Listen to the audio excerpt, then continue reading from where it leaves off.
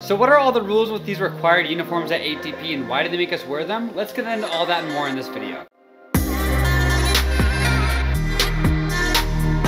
What's up you guys and welcome back to Taking Flight. If you're new here, my name is Ethan Gregerson. I'm a certified flight instructor and commercial pilot. And in this video, as you might have seen in the title, we're gonna talk about these ATP uniforms, why they make us wear them, and some of the rules associated with these uniforms. So without further ado, let's get into everything about these ATP uniforms. So first of all, before we get into anything else, let's talk about what ATP actually gives you first. And if you wanna see everything that ATP gives you, you can check out my video up here in one of these two corners.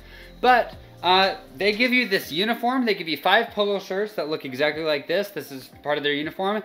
And they give you this ATP hat. They don't give you anything else. But they also require a few other things that we'll get into later. But this hat and these shirts are the 2 things that they give you that are part of the uniform that are required. So now let's talk about the dress code and the uniform itself, and we can find that in the student and instructor handbook that ATP is going to give you on your first day. So first things first, in the student and instructor handbook, we have a heading called Appearance and Hygiene.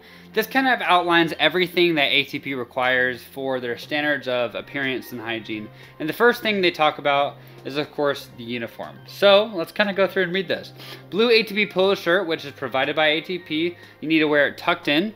You can wear khaki, navy, gray, or black chino style shorts or pants with a belt. You also need to wear some closed-toed shoes or sneakers. That's pretty self-explanatory. With flying a plane, you can't fly a plane in sandals or anything like that. So you need to wear a secure shoe. And then of course, failure to comply with any of these standards of appearance and hygiene may result in canceled training events. Now per the handbook, it says that all clothing need to be free of wrinkles and clean. Pretty self-explanatory. And then the last thing, hair must be done nicely, or you can wear this cool ATP hat that they give you in the box. And once again, if you want to see that video, you can click up here. So that's kind of the basics behind the dress code. Now let's talk about some regulations they have with the appearance and hygiene that they require for their students. Now per the handbook, it says that everybody must maintain good hygiene. And per the handbook, it says that pilots share small spaces in the training environment like a cockpit or a simulator and must be aware of body odor, oral hygiene, and heavily scented perfumes or colognes which may negatively affect others. So essentially, be aware of how you smell and take care of your body. Simple as that. Now let's talk about the hair and facial hair standards that they require. The first thing in the handbook says that hair must have an overall professional look appropriate for business interactions. For females, the hair must be clean and well groomed. Long hair that falls below the shoulders must be pulled up.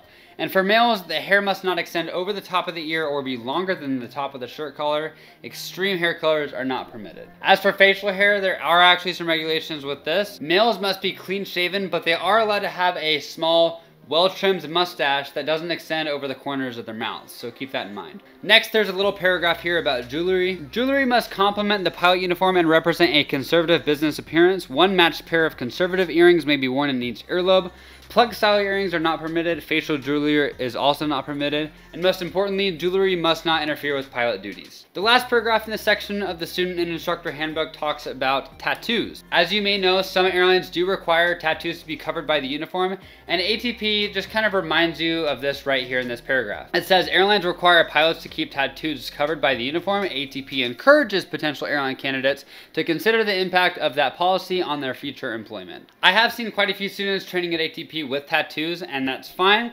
But just keep in mind, for the airlines, they may want the tattoos to be covered by the uniform. But keep in mind, policies are going to change airline to airline, so it's a personal decision. Okay, so I know I covered a lot in this video, but before you go, I want to tell you about an awesome company called Flight Sim Coach, who just so happens to be sponsoring this portion of the video. If you're a flight student or a sim enthusiast, which I know a lot of you guys are, you're definitely going to want to check these guys out. Flight Sim Coach is your at-home solution to becoming a better student and a better sim pilot if you don't have access to an airplane, or if you're preparing for a check ride and you're having a hard time bugging your instructor to give you ground training to get ready. They do offer that valuable one-on-one ground training, but on top of that, they also offer the ability to have an experienced instructor provide instruction to you via one of the newest flight simulator softwares like Microsoft Flight Simulator or X-Plane. As a flight instructor myself, I think that one-on-one ground training with an instructor and a student is the best way to get ready for a check ride or to become a better flight student. So check out the link below and schedule your free consult with them today.